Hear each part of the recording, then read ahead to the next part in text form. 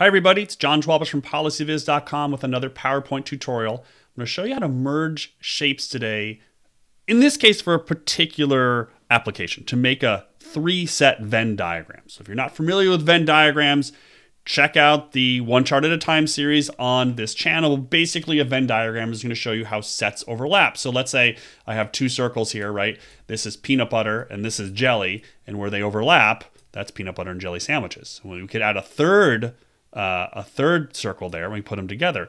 And now if I do this, I'm just going to undo so you can see everything. If I just make these circles and put them together, you can't really see what's going on behind them, right? You can't see where the overlap is. So first thing we want to do is change the transparency of the color. So I'm just going to right click, I'm going to go to Format Shape, and here I can change the transparency of the color. So I can see what's going on behind there, right? And I'm just going to do that for each of these real quick.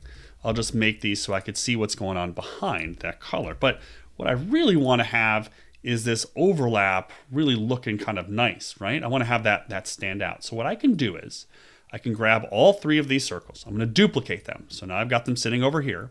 And what I'm going to do now, under the Shape Format tab here at the top, I'm going to go to Merge Shapes. And in the Merge Shapes, I can really do a lot of different things with these three shapes. I can combine or union them. So there's just going to be one thing, kind of looks like a Mickey Mouse. I can combine them, right? Which is going to cut out that overlap. I'm going to undo that. I could fragment them. So now they're all sort of cut up. So I can, pull out stuff like this. And let me undo that again. I can intersect them, right? And the intersection here, of course, is right in that middle. That's the one we're going to use. Actually, I'm going to turn the transparency down. I'm going to place it right on top. Maybe I even change the color or change the transparency even more. Maybe do that. And now I've got a little Venn diagram, right? So all I really need to do is just use this merge shape command to create shapes in different ways. And I can do that by doing any of these combinations. And sometimes I just play around with them.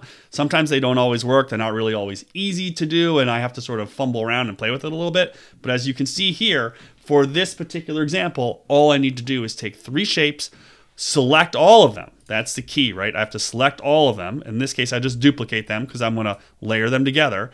I just duplicate them so I'm not going to lose them.